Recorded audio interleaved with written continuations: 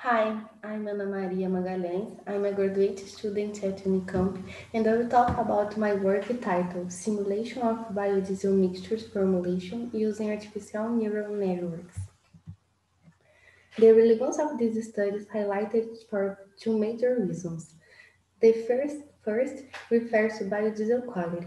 The biodiesel may undergo crystallization, a phenomenon that is biggest limiting factor for the biodiesel use at low temperatures. Formulation of biodiesel mixtures derived from different fats and oils can improve such a crystallization properties. The second refers to the simulation models. Currently, the models of simulation biodiesel mixtures formulation are based in solid-liquid equilibrium theory, but is present several limitations. In fact, there are very high deviation from the ideal behavior. Thus, artificial neural networks is a good alternative for the simulation models and solve limitation of the traditional models.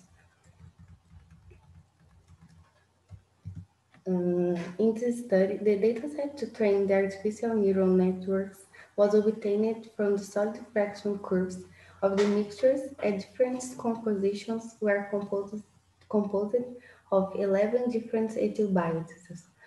The dataset consisted of a set of 11,194 samples. The output of the model is the fraction of solids in this mixture given composition of biodiesel mixtures and temperature such as input. The MATLAB was used to train a multi-layer perceptron with a Levenberg-Marquardt algorithm. The artificial neural networks was trained with 75% of the database and validation with the 25% of the database. The performance was measured with determination coefficient.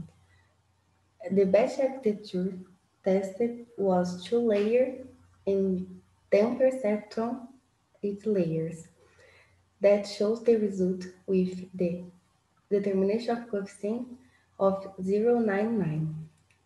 Then the proposed artificial neural network had an excellent performance in predicting the salt content of biodiesel blends, allowing its use with confidence and formulation of mixtures with low salt content that can be used at low temperatures. Thank you for your attention.